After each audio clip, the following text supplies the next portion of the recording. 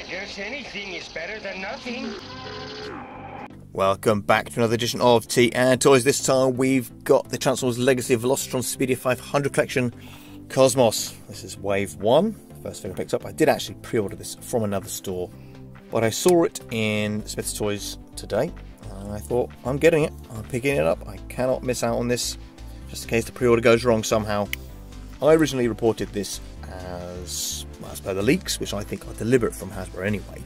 This was going to be one per case, with a bunch of characters whom are cool in their own right, but arguably out of the deluxe assortment, Cosmos was the most well-known character, and he was put down as one per box. Absolute insanity.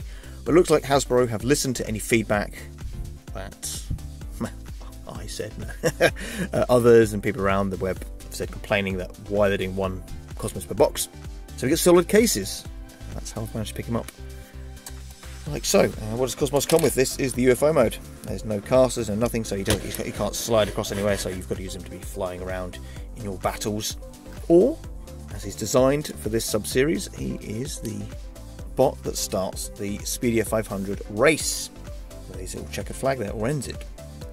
So you can have that on there like that, or it can be swinging around like a gun. There's also a port on the back. You can store the gun out of the way if you really want it to be out of the way. You can put the flag there as well. Yeah, like so. If you want it to be there, so you can fly along trailing a flag, if you wish. Not much more to talk about the UFO mode. You can't pop up the head like you could the original and the Generations one. This guy's meant to be quite a big bot. I'm going to compare him with some of the other updated deluxe scale micro bots that we've had, or mini bots, sorry. Well, let's not delay.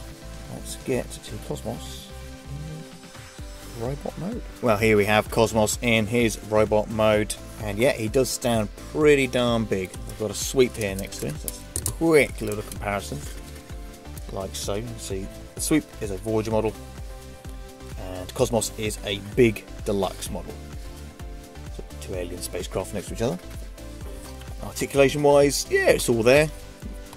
Hands sort of moving like that. You can put the arms around like that. The arms go back all the way around. Legs up, legs back. Nice little waist swivel. And he's got his head on quite a cool ball joint. So you can have him displayed quite well, actually. So, all in all, a fun little figure, actually. Really exciting. Some people will probably complain about the gap here.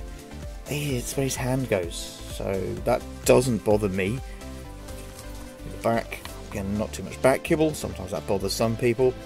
You can store the flag places you want to. It will just stick out, where you want to put it. You can put it on the side of the gun, or you can hold the gun as if he's waving the flag in the race as well. So you can do that if you want to. That's probably the best way for the flag to be on Cosmos, but he just wouldn't have a weapon in his hand. Well, that's him there. It is a neat little transformation. It was actually quite tidy. I did enjoy it. It was fun. So it's a good little toy in that respect. Vehicle mode, you're there flying with it. To make it a bit more fun, maybe should have given him some casters so he can roll across a flat surface. Oh, maybe that's just me thinking of the children's angle when it comes to these toys. Yeah, I do think he's turned out quite cool, and it just makes me want more, and for them to complete off the mini-bots from years 1, 2 and 3. As I said before, let's get out the other mini-bots. Well, here we have the rest of the mini-vehicles from the Transformers, those that have been through the deluxe machine. We're missing 3 from year 1, we're missing 4 from year 2, and we're missing 3 from year 3. Cannot wait to get the others in the deluxe scale. They are redoing a wheelie in the Studio Series, but I think he's even smaller than this one. This one works fine for me, although I would prefer him to be in this new Minibot deluxe scale that they've done. But I can't see that happening. There's this thing, I think wheelie's like this big. He's not. And I do want to see Bumper as well, that's why I said there's 4.